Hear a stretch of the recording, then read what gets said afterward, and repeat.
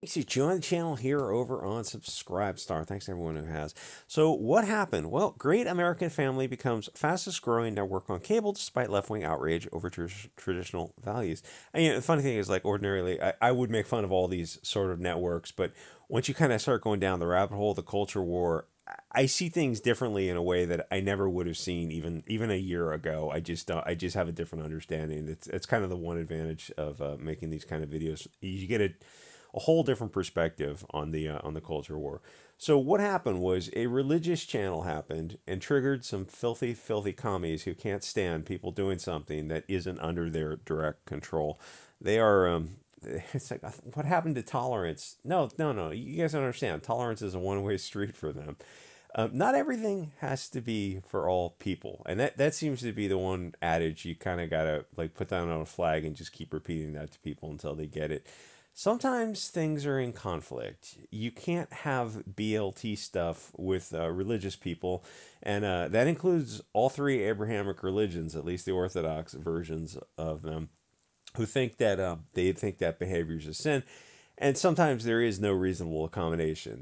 They're directly opposed to each other. There's just nothing. There's no median in the middle with that kind of thing. And people tend to focus on one Abrahamic religion as opposed to the other two. But it's like if it says the same thing for all of them, it's like somehow you never bring up those other religions. It's only Christianity that they go after. It's like there are other bakers. No, no, no, no. We're just going to the Christian baker. There's a there's like a Muslim bakery right next door, a Jewish bakery right on the other side. It's like you gonna ask them to bake your. No, no, no, no, no. We're just going to the Christian bakery. We're not bigots. Yeah, you are. You are. That's the funny thing is like you really are the worst people on earth. Anyway, so GAF, Great American Family Network, is the fastest growing network on cable despite left wing outrage. And when are they not outraged over? Well, I mean when they're not outraged over like trans drag queen story hour or kids being you know turned into things that they're a-okay with. So this network is doing pretty well on cable. It's traditional values, despite the BLT anger over the lack of BLT inclusivity in their shows. It's like, well, there is no median in the middle. You can't have. Would you? Okay, so would you have a Christian themed or Jewish or Muslim or Hindu themed shows allowed on your other networks, like with an open Catholic message? Like some show would be streaming on NBC, and it would be like a legitimately hardcore Roman Catholic show or Lutheran or whatever. I don't know all the religions, but you know what I mean. It's like you don't see that stuff in the mainstream. So why would this one little tiny network off in the middle of nowhere? It's like this is one infinitesimally tiny, tiny little network, and like all the other networks are completely, complete cultural Marxist nonsense. But you gotta have 100% domination of BLT-ness. So this is doing well despite the pseudo outrage on social media about like how many networks are there on TV cable and then on the internet. There's got to be like hundreds of mainstream networks with more videos and movies and streaming shows that you could possibly watch. Oh yeah, yeah, but there's this one. It's the given GAF now, Great American Family Network. It's like yeah, yeah, but they have traditional family values.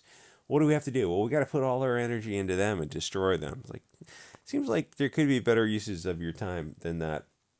So what happened was the Hallmark Channel CEO. There was like a bunch of those type of channel. I don't know, like Lifetime, Hallmark. I kind of put them all in the same category, but I guess they're not all in the same category. Some of them are woke. So the Hallmark Channel CEO left in 2020, and he joined GAF because Hallmark began to prioritize diversity, inclusion, and equity over family friendly videos, i.e., they got woke, which means usually anti white, misandrist, anti tribal, anti nationalist, endless just Frankfurt School, nation destroying propaganda.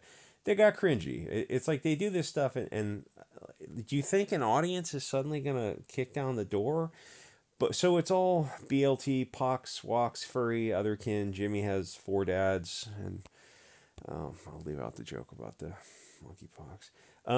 So this George Zarildis guy, the vice president of programming for Hallmark Media, decided to go woke in 2020, probably because Larry Fink told him to, and that was that. I mean, whatever BlackRock is investing in is what will get made. They do this stuff all the time. They, what do they call it, ESG or something? It's like, so is that just Frankfurt School globalism? Yeah, yeah, that's what ESG is. It's just Marxism. They wait until the market is established and then they start making it woke. It's a bait and switch for the customer. So when Hallmark decided to bend over for GLAAD, some of the top stars decided to leave and help make GAF the fastest growing network, which, keep in mind, Hollywood last year lost $542 billion across all the networks. So that's $500 billion. By anyone's metric, that's a very serious chunk of change. The Wu-Flu had a lot to do with it, and it's going to bounce back. But it will bounce back with higher ticket prices, but it won't bounce back with actual people engaging in the content. You're not getting as many butts in seats because for some reason people are dipping out of Hollywood, out of the theaters, out of the streaming shows, and out of Hollywood in general. So they're just raising prices to make up for it. So the bottom line still looks pretty good, but you're getting fewer and fewer people. And it's kind of interesting from a cultural standpoint because fewer and fewer people are on the same. I did a video talked about that before. They're not on the same cultural page anymore. So you're disseminating these ideas. It's not just that they're not on the same page, but they're not responding to the ideas in the same way, and it becomes a very, I don't know, balkanized, fractured, fragmented society. Like tonight I was listening to Elijah Schaefer on Rumble and some other guys on Odyssey, and people who there's some YouTube channels. I think who's the guy, Revenge of the Sis or something, the Nightwave Radio guys. I haven't listened to those guys in years, and they do a stream on Rumble. It's like it's an exclusive Rumble stream to get people over to Rumble, and I was listening to that, and but it's like, so you got 400 people in one chat and like 4,000 people in another chat. And that's just, I kind of wonder if it's like, people are kind of doing their own thing. Yeah, for some reason, like alarm bells are going off in the back of my mind that people are they're getting further and further away from a common shared culture and a common understanding. I mean, the ship has sailed, don't get me wrong, the ship has sailed. It's just that I'm feeling alarm bells going off for some reason. Anyway, so, well, I mean, you look at America, it's like, yeah, there's a lot of people are feeling those alarm bells. It's like, it's very important at this time to form communities and reach out and form those networks, especially the IRL stuff, which is, that's what alt social media is really good for, Gab and Telegram and that kind of stuff. Anyway, so they're making this great American network, the fastest growing network. They do a bunch of Christmas movies, that kind of family stuff. Then they have seasonal programming, and autumn harvest stuff, and the winter stuff, whatever. Obviously, I don't watch that kind of stuff. I don't watch TV at all in general, I suppose. They have a YouTube channel too, which I just subscribed to, which they feature original movies dealing with, they said, faith, family, and country. Everything that the Bolshevik left wing, drag queen story hour crowd hates. And they released a statement saying like, well, they weren't gonna do any BLT type of stuff. Yeah, this kind of stuff. It's like you see these movies on Lifetime and Hallmark and those kind of channels, like just endlessly. If you're living with women, they have this kind of stuff going on in the kitchen table like all the time. They weren't gonna do any of those kind of BLT stuff because they have different values. And the weird thing with the left is that they don't believe in live and let live, because if they allow you to go off in your corner and you're doing your own thing, then people will see how much fun your group is having and kind of what a lack of fun that the left-wing group is having, because they're all, if you saw they have the video on YouTube, there's some the young socialist meeting or something, and they get together and they're talking about their pronouns and the geography of the area and who lived there before, and all their kind of how they identify and their sicknesses. And I mean, it's insanity. What you're hearing is like it sounds like you're hearing like a French Revolution, but they don't actually. So you guys are gonna have a revolution. You're gonna go after that 1%, huh? Here's your guillotine. Madam Guillotine, knock yourself out. It's like no. We're not going after the 1%. We're going after like the 2 to 6%. Oh, that's weird. Why is that? Oh, because like we're funded by the 1%. So like, were any of these revolutions organic, or was it all just horse feathers right from the start? Where's I going with this? The weird thing about the left is they won't just let you live and let live. It's the four-panel meme where usually a bunch of guys create something cool, and then some whining kitty cats say that they need to come in and slowly seize power, and the founding guys age out, or they get shown the door, and then the thing fails, and then the guys go create something new, and the cycle repeats. It's why you have to gatekeep right from the start. But the Bolshevik left loses their mind when you say, hey, we're going to go do our own thing over here. It might be some Christian thing or some other ideology group. Basically, any group of Europeans doing anything that's just them makes them lose their freaking mind, which is why you should always do anything that makes them panic is a good thing. Anyway, so when you start a network and say like, oh, we're going to stick with these Christian conservative nationalist values, whatever you want to call it, that suddenly isn't acceptable to the left. You're not free to just go off and have something just for your identity group. That doesn't fly for them. Whatever you do has to be open to them, but the reverse isn't true. You have to tolerate them, but they don't have to tolerate Christians, conservatives, nationalists. Religion or nationalism is fine for them, but it's not for you. It really is just as naked as it seems. They want total control. If your view is that the BLT stuff is against your belief system, well, they'll just call you istophobic and try to destroy you. It's not just that they won't watch the network because they weren't going to in the first place. I'm sure they're not watching Christmas movies. Obviously, they would probably recoil in horror if they I don't know what exactly, if it was the Euro pagan holiday that would terrify them or the Christian aspects of it. But they try to shut you down to prevent other people from hearing your viewpoints. They just call you bigoted, and then they decide for everyone that nobody should have access to your views. That's the weird thing, the real patriarchal thing about the left wing is they're I don't know, it's like they want to have a nanny state and outlaw words and outlaw ideas and have everyone live in this kind of controlled matrix. It's like, yeah, it's called a prison. So the left wing can't function unless they have total control. They can't have a woke social media environment that is just woke PC Marxist cringy boring nonsense.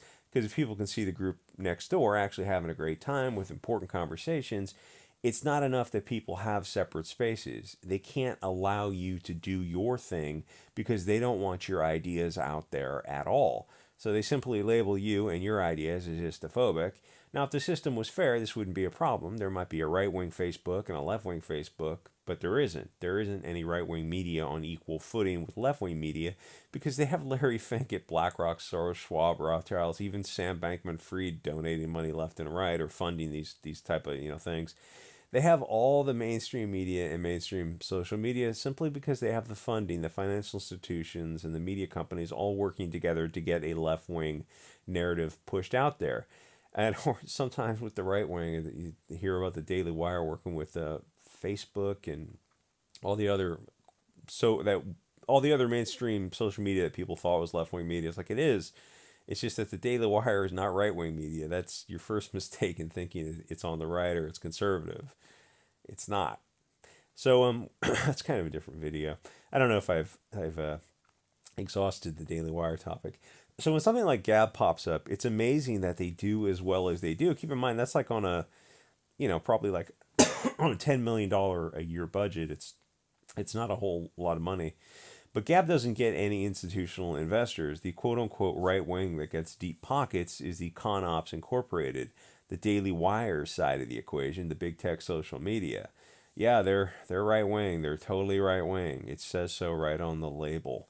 Everything is fake and lighthearted and frivolous. At least the left wing is fake, but the conservative incorporated is there to fool you into a limited spectrum of allowable opinions.